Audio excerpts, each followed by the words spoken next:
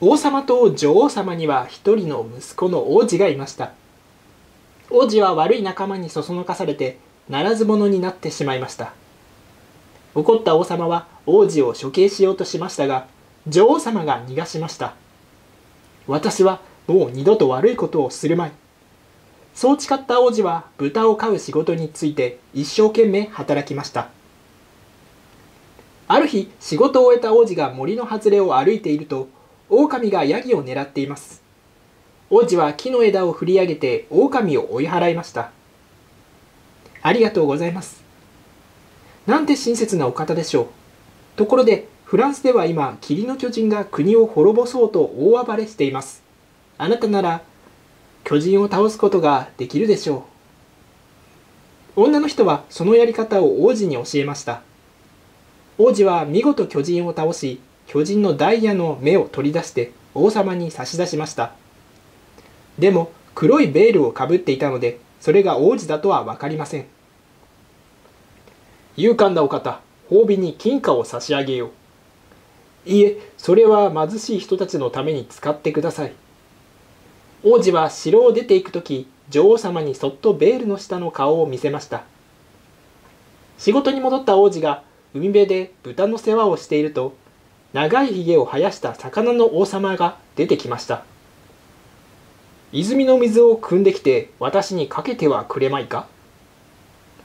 王子が魚の王様の言う通りにすると、ピカピカと光る金の花を手渡されました。ありがとう。お礼にこの奇跡の花をあげよう。お城では今、たちの悪い病気が流行っている。この花をそこに植えると病気は治るだろう。王子は黒いベールをかぶり、それを持ってお城に行きましたが、王様はすでに病気で死んでしまいました。息子よ、あなたはもう悪い人間ではなくなりました。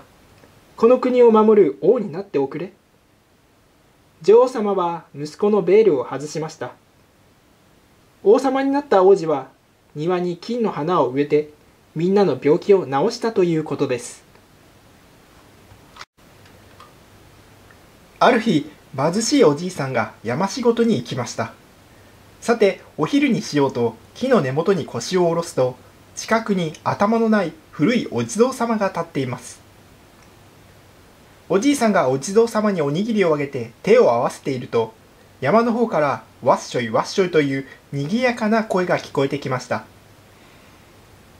おじいさんがさっと木の陰に隠れてみると、猿が4、50匹もやってきて、お地蔵様に山の幸をどっさりお供えして、みんなで手を合わせています。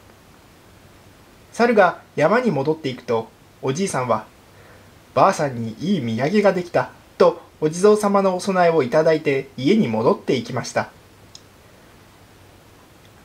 次の日、おじいさんは米の粉を持って山へ行き、お地蔵様を木の陰に隠すと、自分の顔に米の粉を塗って、お地蔵様の格好をして立っていました。